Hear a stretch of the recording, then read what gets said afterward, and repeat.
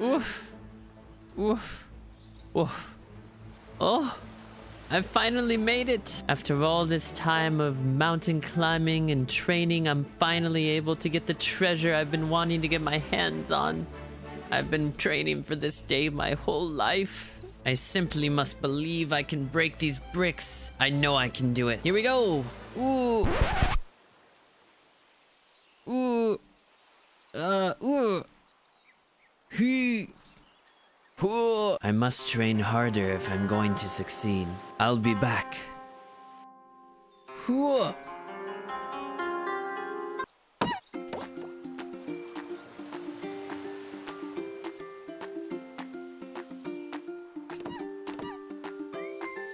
Hello my friends, and welcome to the advanced ground pound video where you're going to learn how to do a front flip to your ground pound, kind of like Mario and a lot of other games use, so you can make an even better game. And you can do awesome stuff as well, activate switches and make it look a lot more professional. Now this Fluffball is able to access the treasure the traveler couldn't. Stick around to the end of the video to see what's in the chest. One of the coolest things about this is you can actually use it with any of the fancy objects. You can also change the effect that happens when the ground pound occurs. Let's get started. To begin, we have the same setup that I had in my first ground pound video. Make sure you guys go check that one out before you watch this one. You can click on the card that's on the screen now to take you there. We're going to change from the traveler this time, and we want to be the Fluffball. All you have to do is go in the settings and change it there. And we also want to change the size up to, let's say, about 1.2. If our Fluffball is 1.2, then we want our person to be about 1.3, just a little bit bigger. All you do is connect these together center, if you didn't know that.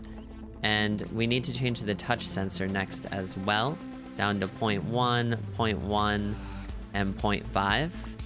For today, we also need to change this button here, the down press, to on press instead of while pressed. Next, we're going to disconnect the down button from the teleporter. Before we had that activating the teleporter, but now we're going to want to have a timer instead. We're going to move it over here and set the timer to output after 0.4 seconds. The continue output for 0 is fine. We're going to need some extra time later.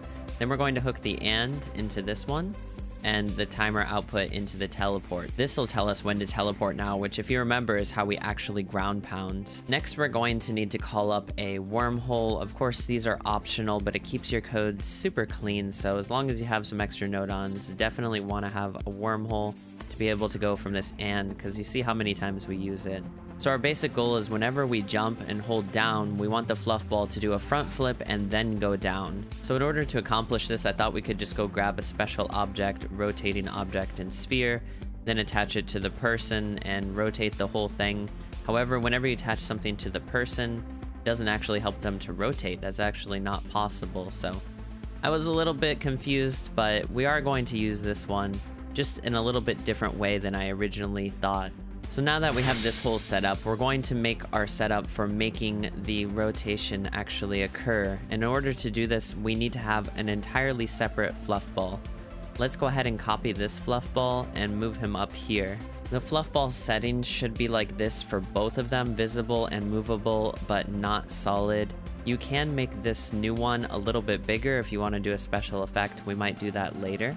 The settings for the rotating object are going to be turning all of these things off. Of course, you can't touch movable. Everything else should be fine, except the connection point we're going to make center as well. We're going to go ahead and connect this Fluffball, this new one, to the rotating sphere as well, and size this guy up so they're the same size. So our new goal is going to be rotating this new Fluffball here, and that'll act in place of the other one. So next we're gonna have to decide how much to rotate it. Let's go ahead and call up a program layout wormhole exit A, and then we can go ahead and copy our down button here. These two guys are going to work together. Next, we're going to call up an and put it in the middle of these two, so that we need to be in the middle of a ground pound and holding the down button for the rotation to take place. Then we're going to want to decide how much to rotate, so we're going to grab a map node on here and connect our and into this. Let's set the map node on, that's fine, 0 to 1. We want this one down here, -4 to 0. Go ahead and hook your map node on up to the z-axis, that's the front and back flip axis. Next, we're going to need to call up a teleporter. This is how we're actually going to make the switch occur. So we're gonna have the teleport entrance be over here. Let's go ahead and set this one to teleport ID C. You can have it whatever shape you want, keep it in the center. And we're going to want to teleport our Fluffball. Go ahead and hook this teleporter up to the Fluffball. The trigger is going to be from this original and that we've been using quite a bit. Of course, you could also use the wormhole exit if it's farther away. For the teleport exit, we're gonna go over to our original Fluffball, which we have attached to our person node on, and call up the teleport exit over here. We're going to hook it up to that Fluffball, and then we're going into the settings. Let's turn it invisible, keep center, and we want to reset the physics. By doing this, the new Fluffball is going to teleport in the same place that the original Fluffball is located, which will give us that effect of the rotation. If you've been following along, you should have something like this. You have both characters here. Essentially, we are teleporting in a new Fluffball to do the rotation, so we're going to have to hide the original Fluffball, and that's what we're going to show you guys how to do next. Back in the code, go ahead and select the wormhole exit, the down button, and the and button. You can hold ZL on your controller while you select these, and then press copy, and drag them over to where you have a little bit of space for this next part. Next, let's go ahead and call up a timer. Set the output for 0.03, and the continuation for 0.40. You might notice this was the same exact one as before. In order to turn our original Fluffball invisible, there's a neat little trick we can use by going into special objects and grabbing a texture. Connect this one up to the Fluffball, and then you're going to connect the output of the timer into the texture. This will say for 0.40 seconds, we're going to turn this Fluffball invisible. Of course, we also need to turn the other one visible, so let's go ahead and call up a not node on and attach it to the timer as well. Then just copy the blank texture, and we're going to attach that to the not node on and hook that one up to the teleporting Fluffball. If you followed everything well so far, this is what you should have. Just like that. And it looks pretty good. We are almost done. However, there is something we can add to make this so much better. Depending on what game you're making, you can add different effects to the ground pound to give it a much different feel. If you want the traditional Mario feel, you can add some smoke, or if you want an explosive feel, you can add an explosion, or if you're in a dark cave, you can actually add light. Finding the placement for your effects is pretty easy. Just head back to the last and statement you made. It should be by the timer with the texture node-ons, and you're going to need another timer. You can just copy the one you used earlier and put it underneath. Then we're going to change the timings for this one. I think for me, I found that 0.6 was good for the top one, and about 0.55 for the bottom one. You can set it to whatever you want for your own personal use, of course. Then we're going into special objects and calling up whichever one of these you guys like. Smoke is kind of the traditional one, so that's the one I'm going to use. Hook it into the timer, and then the original Fluffball. We're also going to make it quite a bit bigger. Head into the settings, and we're going to change it to world location, turn the frame off, and we want to make this own center target Y- underneath the characters where we want to go. Let's go ahead and see what it looks like.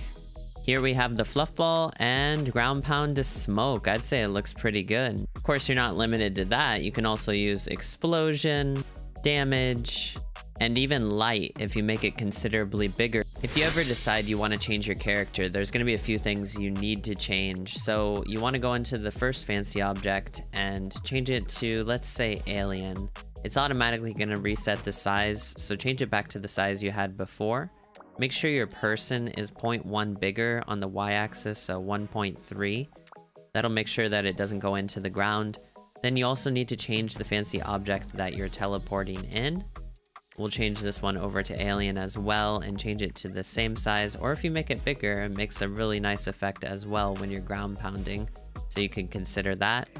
Also make sure to change this teleporter to teleport just this one, or you can include these if you're switching a lot so that it teleports your alien. If you don't change all three of those things, then something's gonna get off. Alright, my friends, it's time to see if we can find the treasure for ourselves. Let's head down here. This enemy is no match for our front or back flip ground pound, depending on which way we're facing. And it's also very useful for switches like this one. Let's go. Alright, we'll wait for this one to open up. And what is the treasure we've been seeking? A giant apple. Fluffballs love apples, so this is gonna make him really happy. Thank you so much for watching.